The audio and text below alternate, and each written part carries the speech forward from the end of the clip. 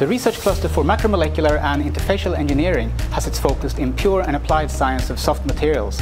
We're basically looking at a range of novel materials to provide solutions in advanced health and advanced materials.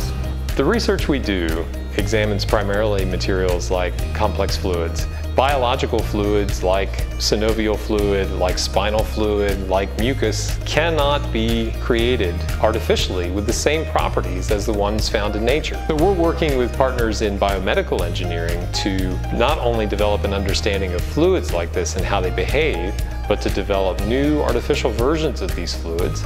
We try to measure the structures of molecules and interfaces. These are the molecules that help our face creams, our pharmaceuticals and our paints be stable and high-performing. We've developed a confinement cell which allows us to measure the structures of molecules in really tiny spaces.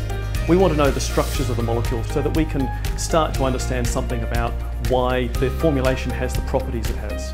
It's been known for about 50 years how to make polymers and polymeric nanoparticles. What we try to do is to improve the level down to the molecular structure so that we can tailor-make polymeric chains and particles to the end use. One of the things that's unique about our approach is that we have a tendency to combine experimental work with computational modeling. So we try to bring this quantitative aspect to synthetic polymer chemistry.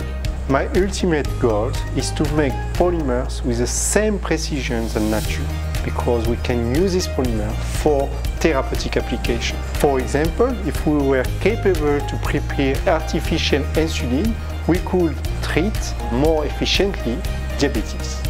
I develop nanocomposite material, for example, magnetic nanoparticles. They are combined with polymers. Such composite nanosystems can have very useful application in medicine. For example, we are working closely with a drug company to use the system to trigger the release of cancer drug, such that it has less side effect on the patient. It's a really exciting time for us because we feel we're bringing together expertise from different fields, trying to provide new solutions in a range of fields from advanced materials to nanomedicine.